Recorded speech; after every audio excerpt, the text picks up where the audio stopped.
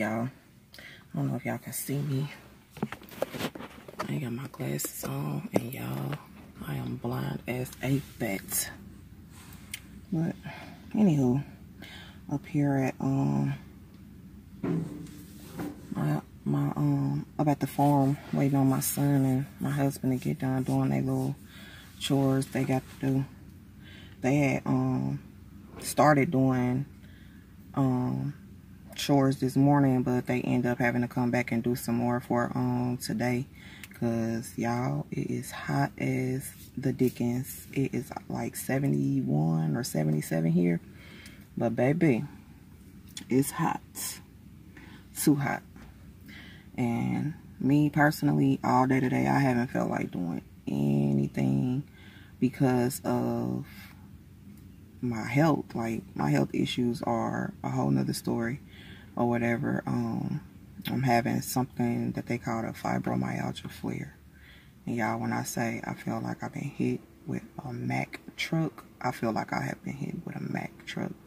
I was doing a video call with my sister earlier, and I just had to laugh throughout our whole little conversation because I was in so much pain or whatever. Like, I was at my mom's house or whatever, but I literally had to laugh because I was hurting so freaking bad.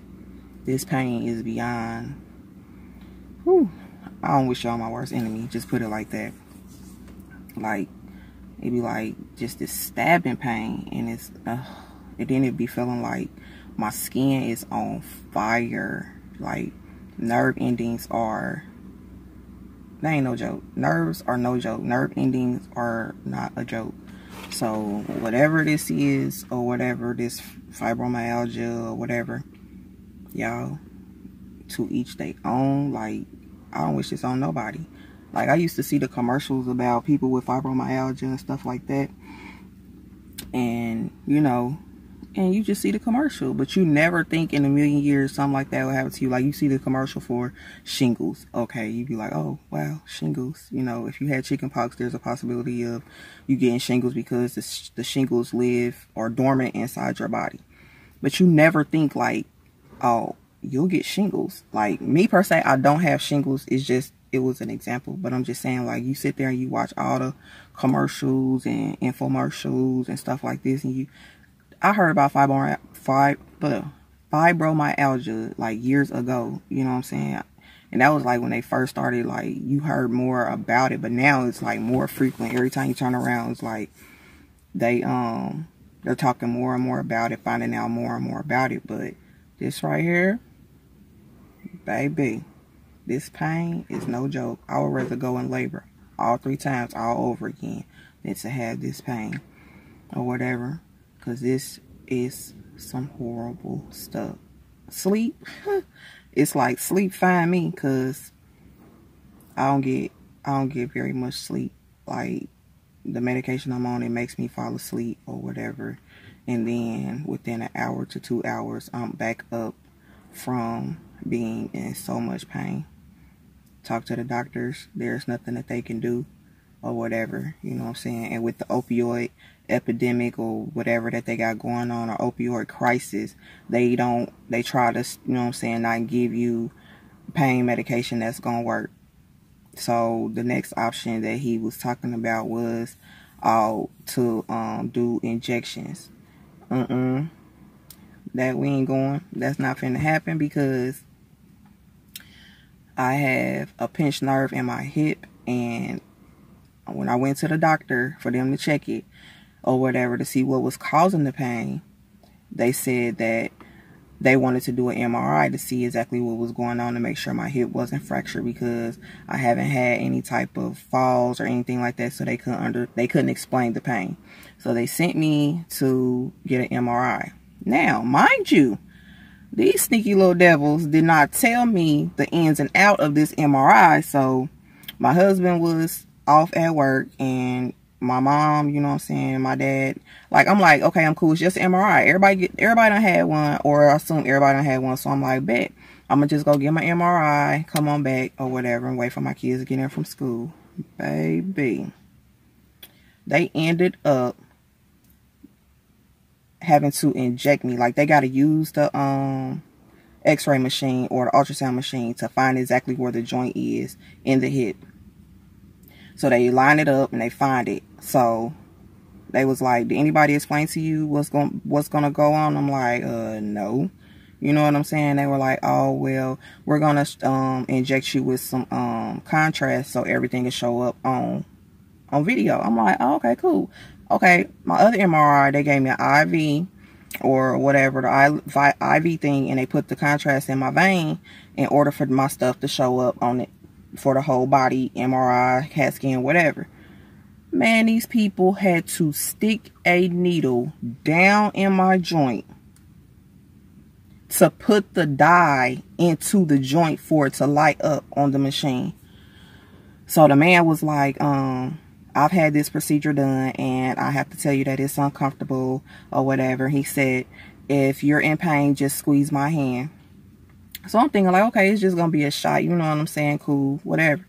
Man, this man stuck this needle. This thing was like this long. Stuck it in my joint.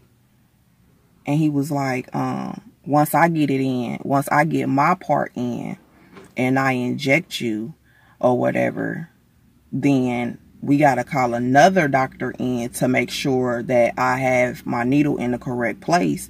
And then he's going to inject you with some.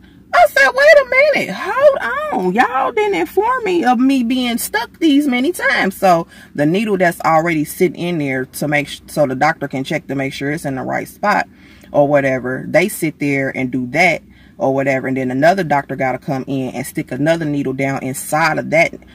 Look, I'm crying so bad, and I'm asking him, and I'm like, how long does this take? When is it gonna be over? And the dude that was doing the scan, he was like, you could just hold my hand and squeeze it as tight as you want to. I'm like, listen here, this stuff hurt, and I'm just bawling and I'm bawling. He was like, it's almost over, it's almost over. And then after they inject you with the dye, then they're just snapping pictures. So after they inject you with the dye, they gotta move your legs and stuff around for or whatever for everything to show up that they looking for. Anyway, make a long story short, after they get my results back, I had to wait a couple days to go back to the doctor that ordered the MRI.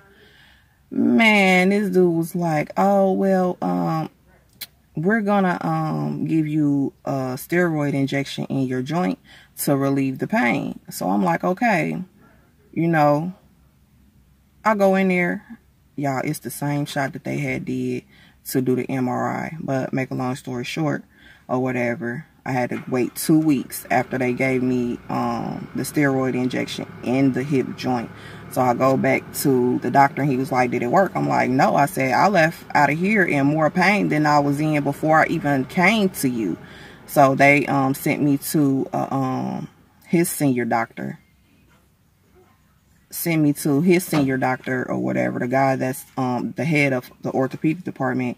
And he was like, how did the injections work out for you? I said they didn't. I said I left out of here in more pain or whatever, but it's before I left or it's before I came.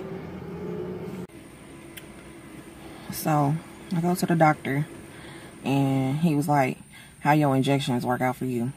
I'm like, I felt worse coming out of getting the injections than I did before I even got the injections.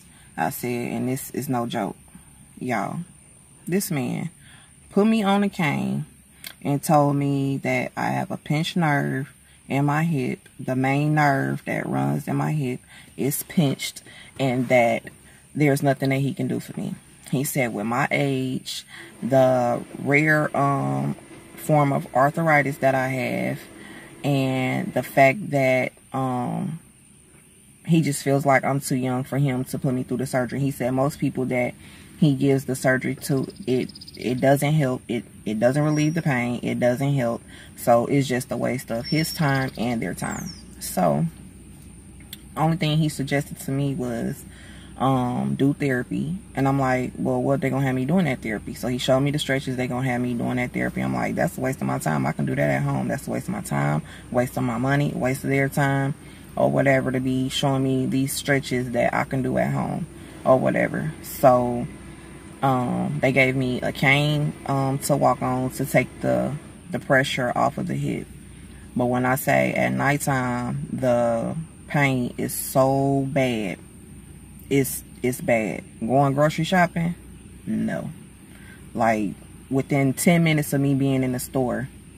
And then y'all know how sometimes the store be congested or whatever, and then you sitting there and you gotta shuffle and pivot foot and all it is. Like you literally gotta do the Cupid shuffle around the customers and everything. And I'm like, this stuff is so painful. Like I went to the store yesterday after I came from my daughter's appointment, and I was literally about to cry trying to drive home because I was hurting so bad trying to get around these people or whatever. And then I don't know what it is about Walmart. First thing in the morning, every old person you know is at Walmart. Like they need to go late at night when ain't nobody in there, because you can't get around them. And then they so rude, girl. They just be cutting you off and everything. So this pain is just, it's nothing to deal with. It's nothing to have. It's nothing to wish on your worst enemy or nothing. So I'm pretty much back at ground zero. Like he examined me and he pretty much told me there's nothing that we can do for you.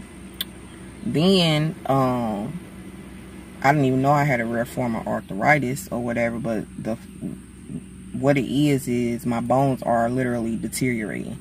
And I can only imagine what it's going to be like in 10 years. I'm 35 now, so imagine what it's going to be like in 10 years or whatever. And I'm already having this significant amount of pain. Like, I can't do this. This is too much. And nothing works. I buy those Salon Pause pain patches or whatever to put on my hip directly so that I can have some type of relief. But that's it. But that's about it, and I'll keep y'all tuned on my next health update or whatever, and y'all just say a prayer for me. Peace.